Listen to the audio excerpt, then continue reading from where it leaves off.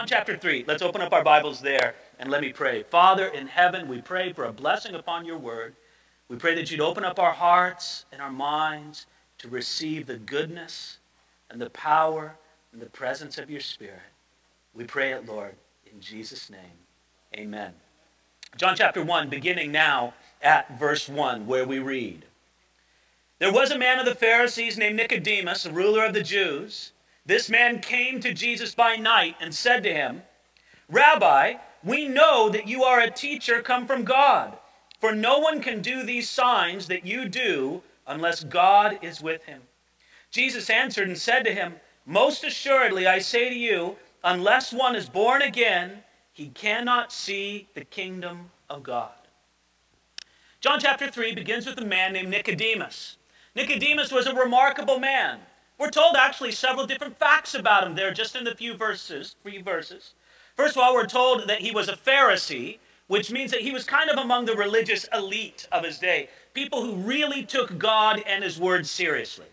Secondly, we're told that he was a ruler of the Jews, which no doubt means that he was a member of the Sanhedrin, the governing council over the Jewish people at that time. He must have been an educated man because even though he was Jewish and a member of the Sanhedrin, he had a Greek name. Nicodemus is a Greek name, not a Hebrew name. So it probably points to the fact that him being an educated man exposed to Greek culture. And then he was also, as I should say before, an influential man, being a ruler of the Jews. And this man came to Jesus by night in a secret meeting with Jesus. Now, some people want to know, was Nicodemus afraid?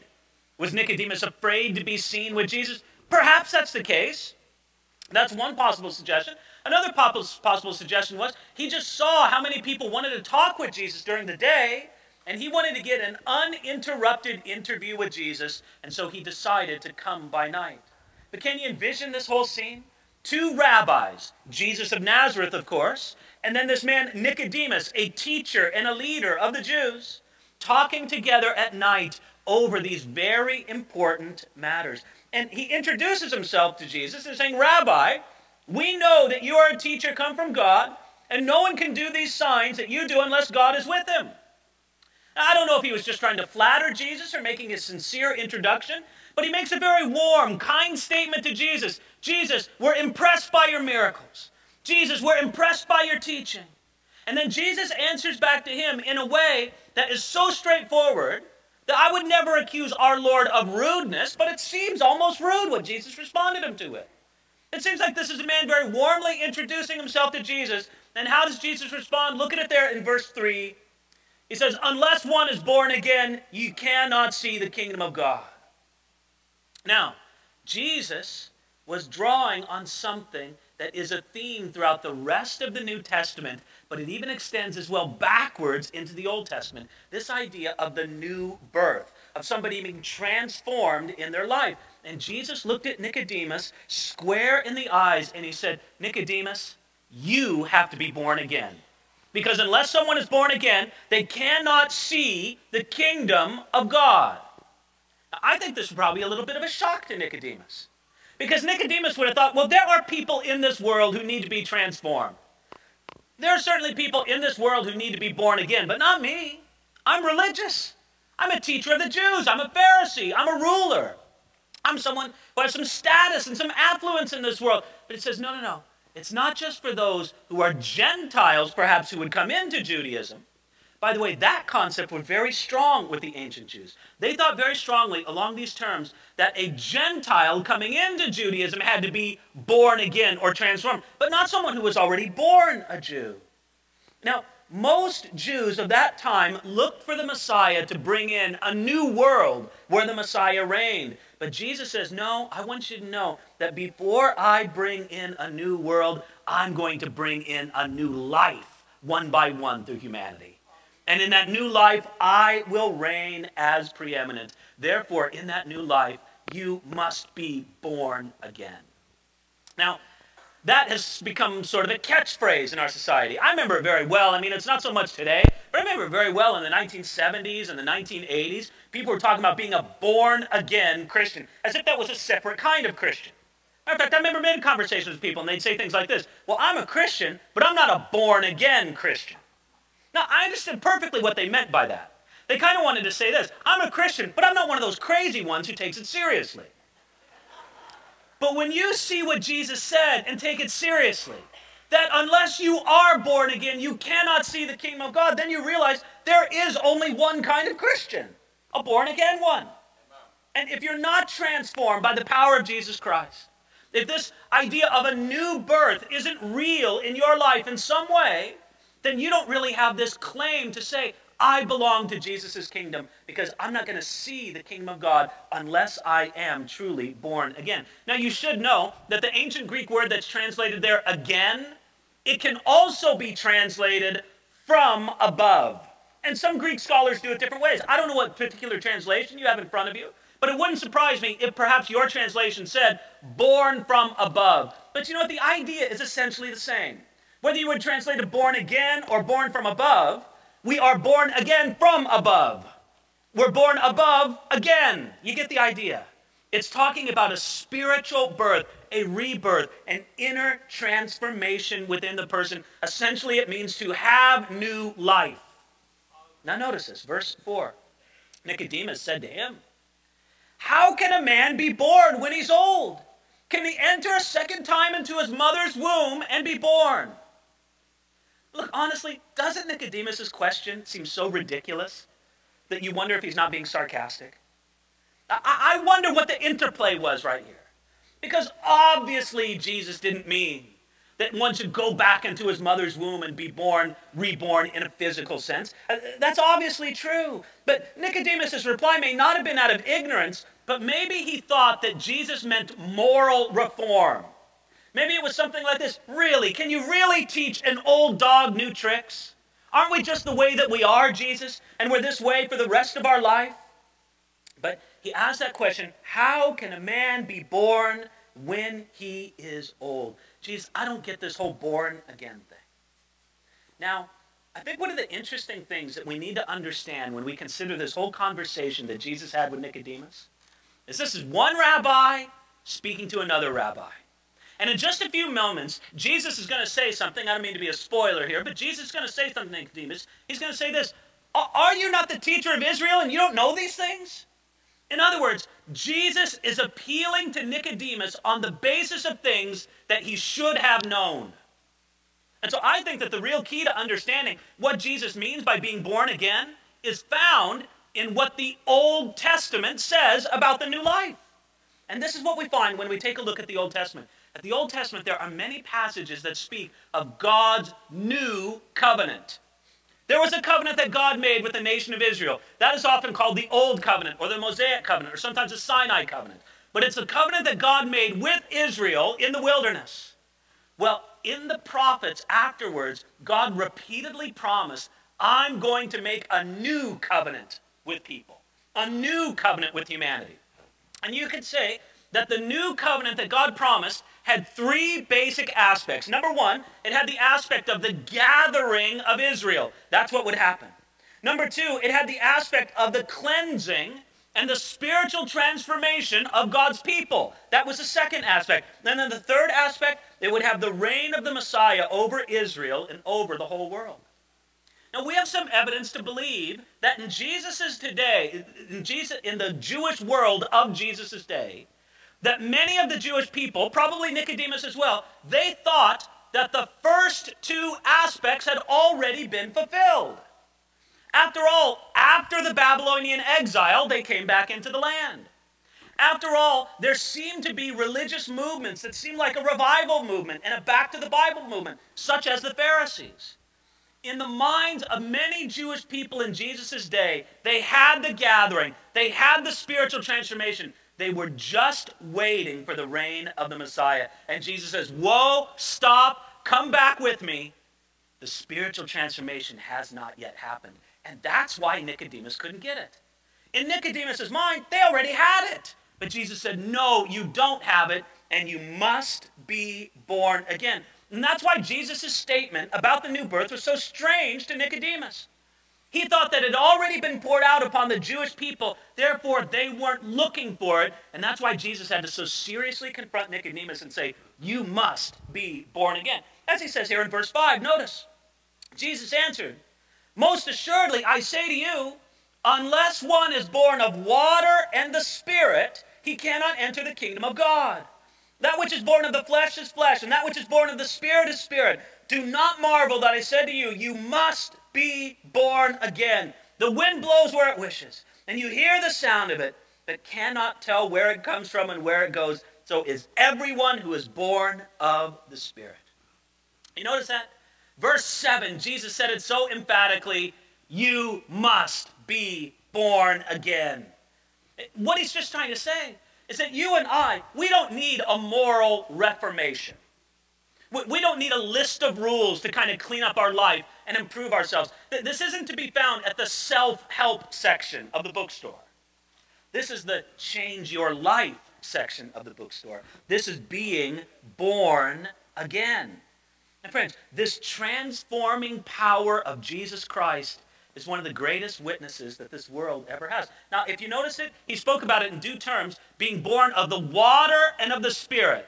And I can tell you, I have read dozens of commentators and theologians, and so many of them have their own opinions about what water and the Spirit are. Let me just cut to the chase and give you what the actual correct answer is. Since Jesus is referring back to the Old Testament and seems to be that's the grounds that he's speaking on with Nicodemus, I genuinely believe that the water and the Spirit are two aspects of the new covenant promised in the Old Testament. For example, in the book of Ezekiel, he says that as part of the new covenant, he will sprinkle clean water on you and you will be cleansed, and he'll fill you with the Spirit. So I think what he's talking about is in the new covenant, we are cleansed from our sins by what Jesus did on the cross, and we are filled with his Spirit as the gift of the Spirit of God. This is this transformation that God does, taking someone from darkness into light. It's prophesied in the Old Testament, and water and the Spirit are some of the aspects that are prophesied in the Old Testament. But don't miss it. Jesus Christ is here to transform lives. And this life-transforming power is one of the greatest evidences of Christianity. There was a great preacher and writer in the Christian world. Oh, I guess he did most of his works like in the 20s, 30s, and 40s of the previous century. But his name was Harry Ironside. And I read a story about Harry Ironside this week that I thought was really wonderful. Harry Ironside was a pastor and a preacher, and he was also a Bible commentator. And one day he was out preaching in San Francisco. Now, he had some appointments at churches to do some preaching, but he decided to go out on the streets and do some street preaching. So there he is out on the streets preaching, and he's getting quite a crowd around him. He's just doing a job telling people about the good news of Jesus Christ.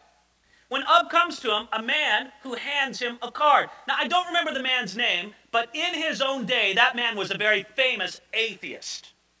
And so he challenged Ironside to a public debate regarding Christianity and atheism there in San Francisco. So you're going to be here for a few days. Let's debate this. Ironside thought about it for a few moments, and this is what he said publicly.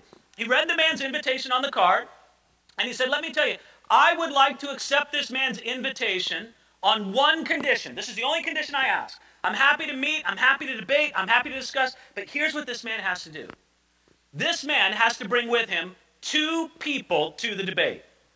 One of them, I want to be a man who was totally enslaved to addictions, whether it be drug abuse or alcohol abuse. Some man who had frittered away his whole life and had just given it to the dissipations of this world. And his life had been absolutely rutted. He was a gutter drunk or drug addict, a man who had been totally sold out to the addictions of this world, and that atheism had transformed his life. Bring one of those men.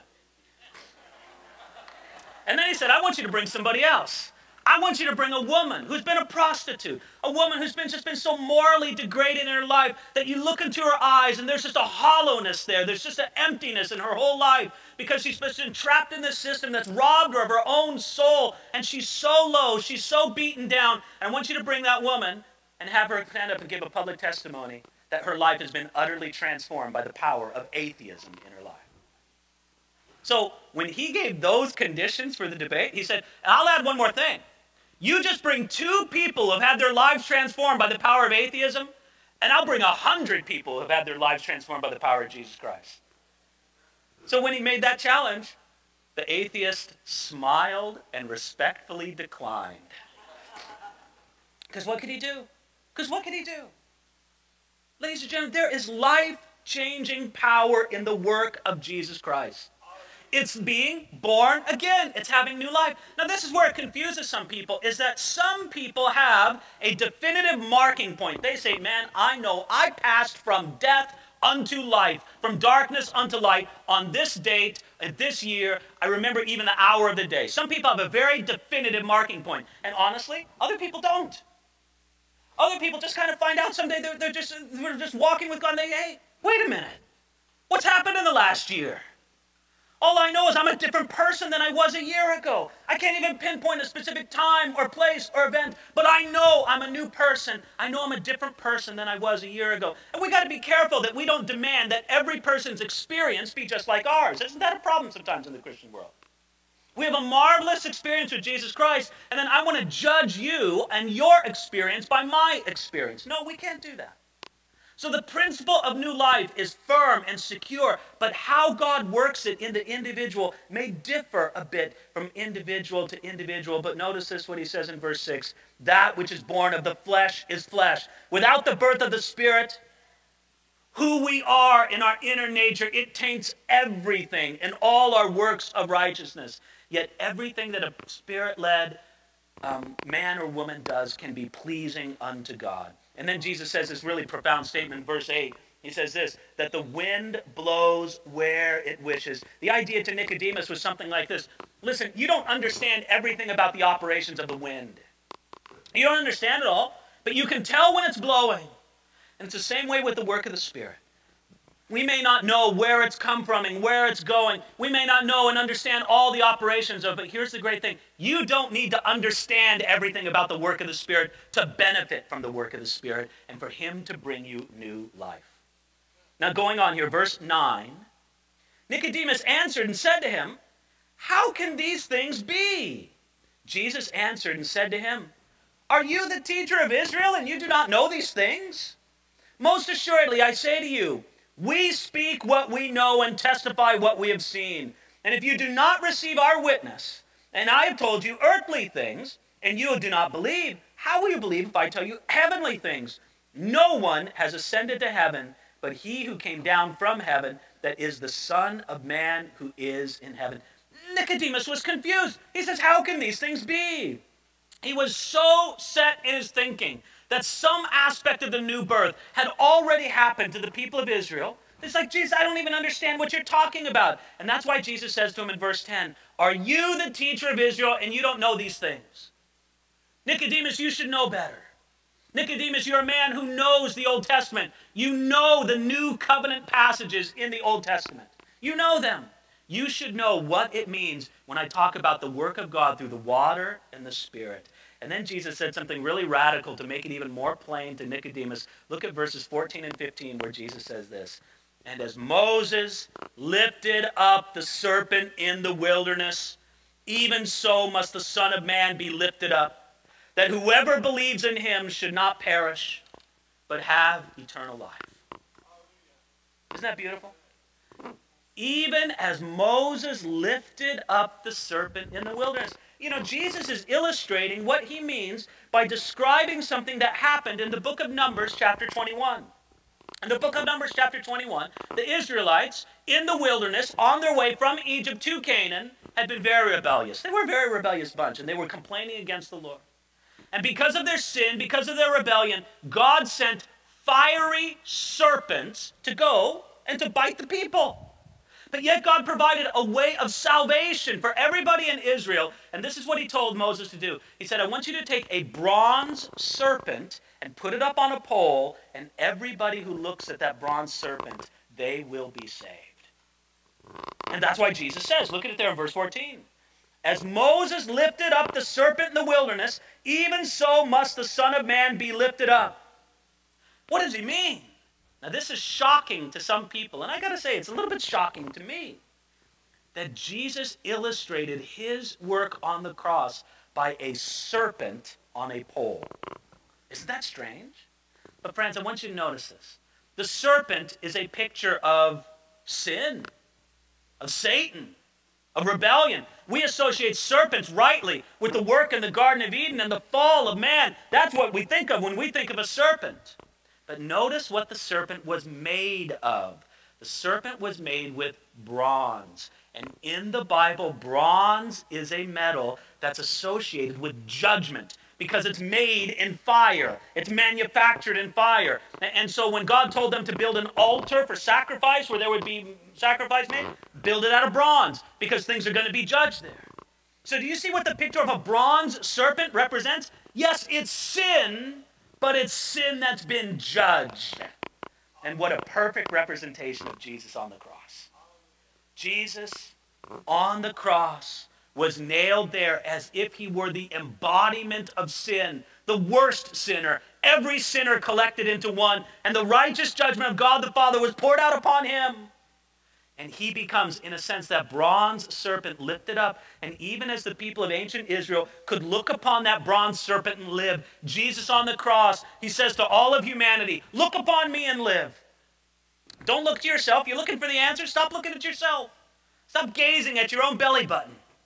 Look unto me. Look unto me, Jesus says, because I'm going to be lifted up. And he was lifted up on the cross. And there, looking unto him, would bring rescue to the world. And then we come to John 3:16. Doesn't that just kind of roll off the tongue? John 3:16. For God so loved the world that he gave his only begotten Son, that whosoever believes on him should not perish, but have everlasting life. Friends, this single verse, John 3:16, has long been prized as one of the best, succinct, one-sentence descriptions of the great work of Jesus Christ and how people can come into it. I know you may associate it, and I'm dating myself just a bit with this, but you may associate with guys with rainbow wigs, and and holding up a sign and pointing to it at sporting events. You may assume it with things like that, but listen, it's a marvelous, amazing verse. Notice what it says, verse 16. This would have blown Nicodemus' mind when he said, for God so loved the world. That's the object of God's love. What is the object of God's love? The world. Now, Nicodemus and many of his fellow Jews, many of them, I can't say all of them, but many of them had been taught this, that God loved the Jewish people and he hated the rest of the world. And he looks Nicodemus square in the eye and he goes, Nicodemus, for God so loved the world. Do you believe it? Do you believe it that God loves people down in Mexico, where our brother Ted Thayer, who's visiting with us today, is ministering right down there? Do you believe God loves the people in Nepal, where my own wife is there with the dental team to do ministry and evangelism, that God loves them?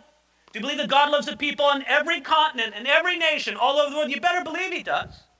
For God so loved the world. It's not just us. It's not just our nation. It's not just our community. God so loved the world. And he loved them. And he gave his only begotten Son to the world when the world was still the world. He didn't say to the world, clean your act up and then maybe I'll love you. No, he says, right now where you're at, I love you, world. I see you in your sin. I see you in your rebellion. I see you in your degradation, but I still love you. And therefore God did something, verse 16 says, that he gave his only begotten Son. You know, it isn't that God so loved the world that he wished, that he hoped, that he formed a committee. God so loved the world that he actually did something. He gave. God is a giving God. That describes the expression of God's love and the gift of God's love. God's love just didn't feel for the plight of the world. How about this? For God so loved the world that he felt really bad for them. No. For God so loved the world that he gave. And what did he give? His only begotten Son. The most precious thing possible to give. His only begotten Son. That what? Verse 16? And whoever believes in him, that's the recipient of God's love. Whoever believes on him, believe. Now, we need to be very careful, and I'll be doing this throughout the Gospel of John. I'm making sure we define what belief is. It's not just intellectual agreement. If you merely say, yes, I believe that Jesus existed, I believe that Jesus died on a cross, I believe that Jesus taught some really wonderful things, that's not belief the way that the Scriptures speak of it. Belief, the way that the Scriptures speak of it, is to trust in, to rely on, and to cling to. That's what you have to do in regard to Jesus Christ. It's a conscious looking away from self and a looking upon Jesus Christ, and to believe in those are the ones who really receive God's love. I want you to think about this. God loves the entire world, but who really receives the benefit of that love, at least in the greatest sense? Only those who believe on him. Then he goes on, that whoever believes in him should not perish, but have everlasting life. God loves to rescue. God is a rescuing God. He sees people in trouble. He sees people in danger, both in this life and in eternity. And his entire function is to rescue them. And God has engineered the greatest rescue for humanity that the world has ever seen. He said, I see lost and fallen humanity. I see them suffering in the present, and I see their even greater suffering in eternity. And I will send my Son to redeem them, to bring them out of this, to be the gift of God unto them. And what are we given to do? To believe on him, to trust him, to rely on, to cling unto Jesus. And then we can have that promise of everlasting life. Now, friends, you got to admit, what an amazing thing, isn't it? What an amazing offer that Jesus Christ makes unto us. I don't notice any qualifications in there. I don't notice that you have to be of a certain race, you have to be of a certain intelligence, you have to be of a certain class, a certain economic status. I don't see that you have to be of a particular man or woman, young or old. None of those things matter. It's whosoever. The whosoever can be you. In a few minutes, when I end this message, I'm going to give an invitation for anybody who wants to put their faith in Jesus Christ today. How could I not do that? How could I preach on John 3:16 and not give an invitation for people to receive Jesus Christ? They should, give me some kind of citation as a pastor in a negative sense for doing it. That would be pastoral malpractice to preach on this text and not give anybody an invitation. But friends, I want you to think about this. It's for you. And here's the heavy part. And I agree, this is heavy.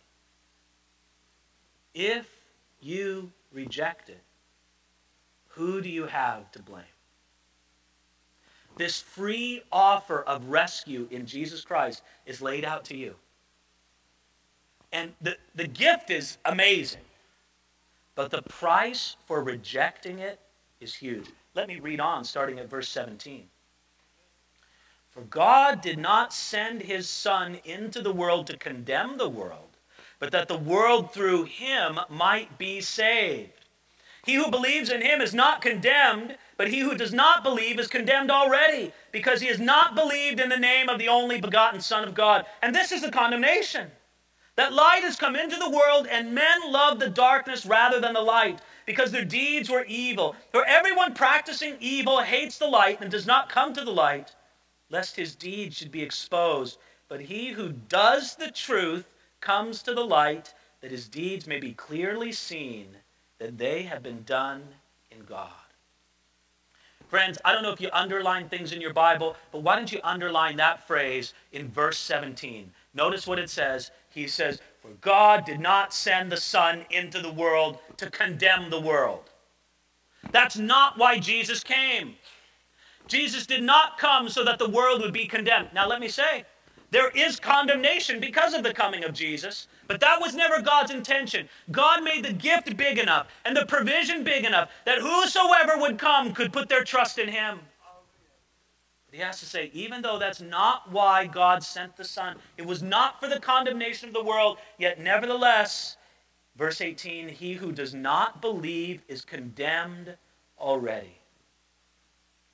I would say that John 3:16 is one of the most gracious, wonderful offers conceivable. Eternal life for everybody who believes.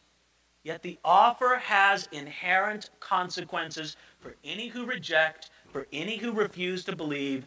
Their refusal makes their condemnation certain. And what is their condemnation? Look at verse 19. Men loved darkness rather than light, because their deeds were evil. Friends, I know many people who have intellectual objections to Christianity. And they know how to frame them. They know how to phrase them. They've read the works of the great atheists and agnostics of our own day. And they love to make their arguments. And you can kind of tell there's themes that go around. And I can't say this is true in every single case, but it's true in many cases. that all that intellectual posturing is a cover for a refusal to submit to God morally. Sometimes I wish somebody would just be honest.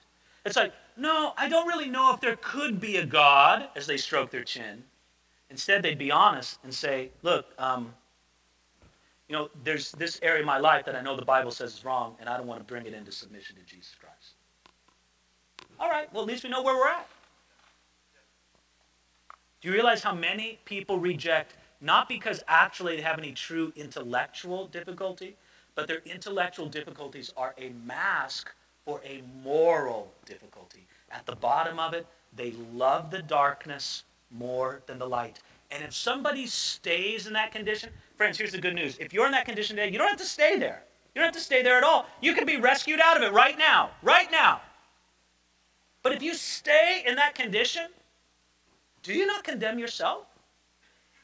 So if God says, here's the generous offer I give to you in Jesus Christ, say, no, I don't want to. Well, then who is to blame? I love those powerful words in verse 21. Notice this, verse 21. But he who does the truth comes to the light, that his deeds may be clearly seen, that they have been done in God. Do you love that phrase in verse 21? I do. He who does the truth. That's a wonderful thing to talk about whether or not you believe the truth. And that's a valid thing for us to discuss. Do you believe the truth? But let's leave that on the back burner right now. Let's talk more pointedly. Do you do the truth? Everybody who does the truth. And each and every one of us have the opportunity to do the truth. To live according to the light and not according to the darkness. We do the truth. We do the truth regarding ourselves. You know what doing the truth regarding yourself is? Is to confess your sin and to repent before God. This is who I really am. I need you, God. That's the truth about yourself. You do the truth regarding Jesus Christ. You say he is the Messiah. He is the Son of God. What he did on the cross really matters for me and for humanity. And that is the source of my rescue. We do the truth regarding self, regarding Jesus, regarding the cross. And we do the truth regarding the new life we have in Jesus Christ. Ladies and gentlemen, you, and I trust I'm speaking to most people here, you have new life in Jesus Christ. You know what the Bible's challenge is to you? Go out and live it. You go out and live according to the new man. You leave the old man behind, reckon him dead. You live according to the new person that Jesus Christ has made you. That is doing the truth. If it's true for you, to be happy about it and seek for somebody else to make it true in their life. Well, this is what I'm going to do right now. I'm going to pray, and at the conclusion of my prayer, I'm going to give people an invitation to receive Christ. What I'm going to do when I give the invitation is we're going to have our prayer team up front. See, the reason why I'm explaining this, I don't want to do this in any manipulative way. I'm not trying to, sneak one in on you or something like that. But what I'm simply going to do is when I'm done praying, I'm going to invite anybody who wants to receive Jesus Christ to come up and pray with somebody who is up here on our prayer team. You just have to get up out of your seat, go to the aisle, walk down, and pray with somebody up on our prayer team. And they'll know you and care about you and be able to speak to your life personally and pray for you.